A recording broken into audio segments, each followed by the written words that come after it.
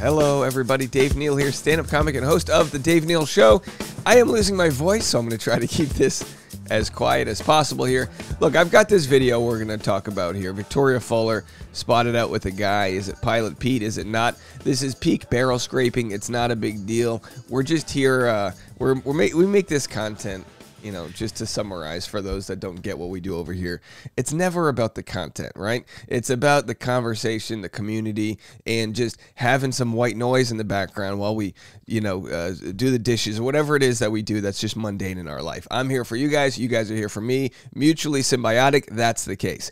Yesterday, obviously, there was just a real unfortunate event that took place in Texas. I'm going to talk about it in another video.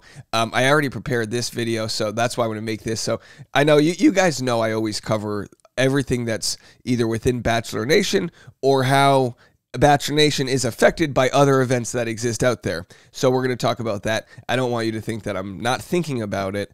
I just want to let you know that we're going to also give you the chance to enjoy content that's otherwise not as heavy, which is a privilege that a lot of us have and some of us don't today.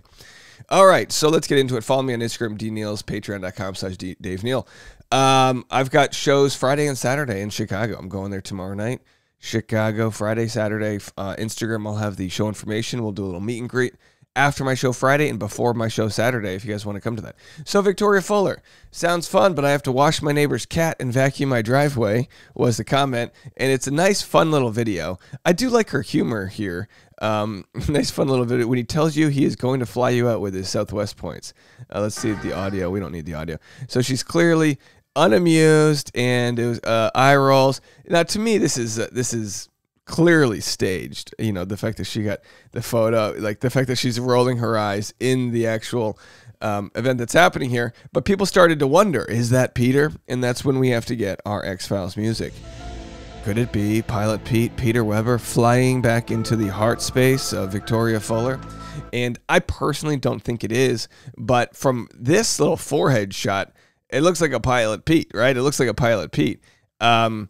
And this one, not so much. This guy's got the 5 o'clock shadow. We know Pilot Pete for his job probably has to be clean shaven. Here's Pilot Pete. So anyway, we do the back and forth all day long. What do you guys think? Is this Pilot Pete? And for those wondering, we have, you know, the history. I guess he had a 5 o'clock shadow here. Maybe if he, you know, had the weekend off, it could have been him. Bachelor Peter Weber's ex, Marissa Pence, knows Victoria Fuller and just spilled all the tea. So Victoria Fuller and Pilot Pete have so much of a backstory.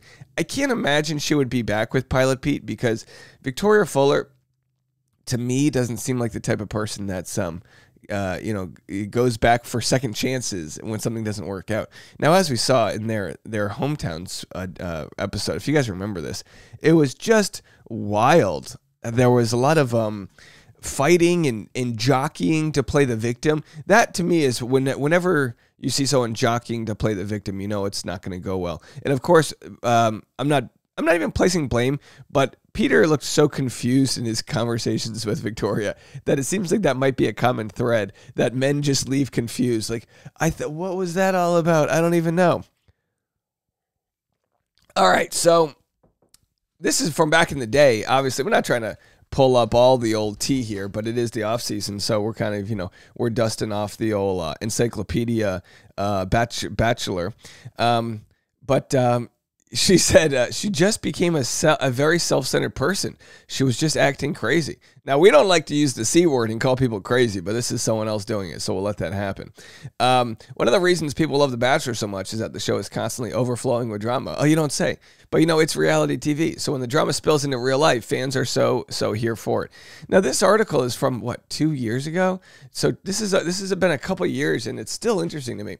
Backing up a second. Marissa Pence dated Peter for 5 months back in 2012, so way before his Bachelorette days. We had a great relationship. It was casual, and I got to meet his parents and his brother, and we would just like hang out at his parents' house. How funny that the conversations for the last decade about people surrounding Peter Weber involve hanging out at his parents' house. Marissa also said she and Peter were friends for quite a while after our breakup, but then I was in a serious relationship, and Peter had started dating someone else as well. so we really didn't chat too much. A few years later, Pence moved from LA to Virginia Beach, and that's where she met Victoria Fuller through some mutual friends, and that's also where the tension between the two started. Victoria Fuller's real personality is basically the opposite of her Bachelor one. Our first encounter was that she told me she was going to slash my tires because I was hanging out with one of her ex-boyfriends, Pence told the publication. Still, Pence was in the same social circles as Victoria, as they saw each other often. Virginia Beach is a pretty small town.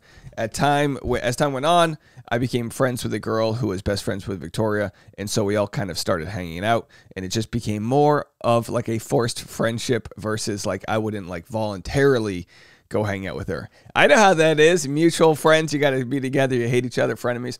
Pence added that it was definitely weird when she learned Victoria F would be vying for her ex's heart on reality TV. Obviously, I had my moment because I'm like, you could possibly be with my ex-boyfriend, and that's a little weird. But like, I never asked her not to go on the show or anything because that's silly. But we went out one night for our friend Audrey's birthday, and it turned into Victoria Fuller's show because it was 3 weeks out that she was about to leave for The Bachelor, and she just became a very self-centered person. And we were all out for our friend's birthday, and she was just acting crazy. She wanted all the attention, and it was very distasteful. Okay, for me, if I'm going to be Judge Dave, that's not exactly, rare that someone's going to make something about them, have a few drinks, me. So, this stuff isn't exactly, I don't know, damning. If there is a guy she wants, she's like, he's mine. There's a one-way street there, and no one else is getting involved. She just thinks that the world revolves around her, and she's the hottest thing that's ever hit the planet. And actually, the most disturbing thing so far of all of this was the lingerie episode, that she just acted like she was this coy person. The people in Virginia Beach are even seeing that that's not you at all. You're always the one in the bar wanting attention. The info is coming from someone who also, okay, I don't know, whatever. Obviously, this is old news. They didn't end up together. And of course there was also I guess we've talked about this enough, so we'll just mention it. But Reality Steve said that he had heard from a bunch of people about how Victoria was bad news and had even caused the breakup of a few marriages. Again, no one ever came out with like facts and receipts of this. It was just kind of like hearsay. So I looked and I found. And I'm not talking about this happening once or even twice. The info I was receiving was talking about her having done this 3 or 4 times. So maybe it's true, maybe it's not. We always kind of lean on the benefit of the doubt for Victoria. But what we get to see after being on the show is several years of sort of, I don't know, claims to be backed up. Does this still happen? Is she happily trying to move on? I think she mentioned she was like a born-again virgin going to church. Who knows? But of course, she like controversy followed her. Immediately after the show, she did this, photo shoot where she won the chance to be on Cosmopolitan, right? It was their digital cover. No offense to Cosmo, but it's like the digital cover. So here's her and Pilot Pete. But then that's when it gets kind of wild. People find out she did this White Lives Matter campaign, which, by the way, I'll show you the photos. We talked about this. We've talked about this a lot in the past. Not to say it's not a big deal, but we get to see how society right now is on thin ice, right?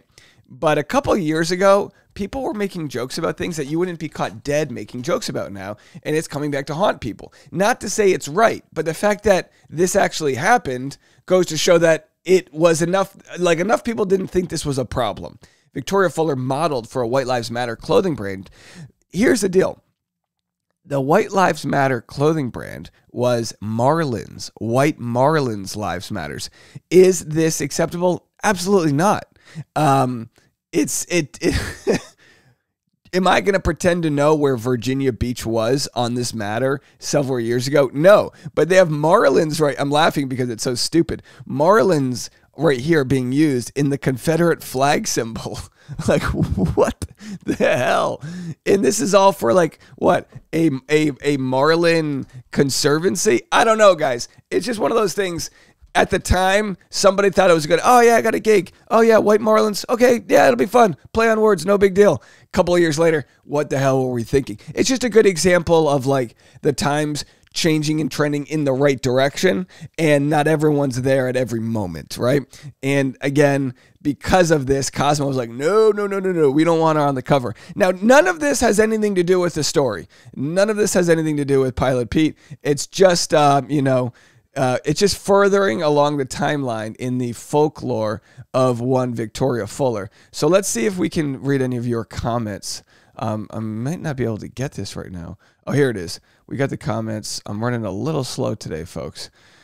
Peter Weber, Peter, the pilot, the one we just watched a few seasons ago.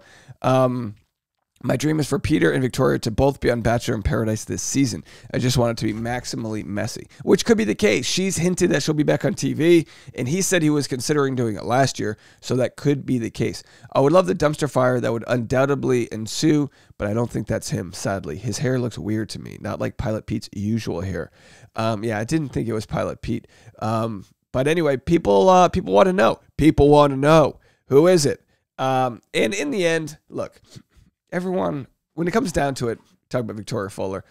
We talk about all the different ways we can redeem ourselves. When it comes down to it, we've all had like a cringeworthy past or a dating streak that wasn't good, or we thought the world owed us something and we were bitter. We've all got this different archetype, this different storyline that happens. And we can rid ourselves of that. It just takes time, and it takes a lot of self-work and self-improvement, and maybe Victoria's doing just that. We all kind of get to the finish line at different points in times. So here's to hoping she's finding out who she is and what she wants. My voice, this sounds horrible, doesn't it? But I'm gonna drink some tea. That's what I'm gonna go do. Anyway, we'll talk to you guys, excuse me, in a little bit, and I've got more content already filmed, shot, ready to go on the Dave Neal Show. So I'll see you guys out there. Let me find the right code. All right. Bye, everybody.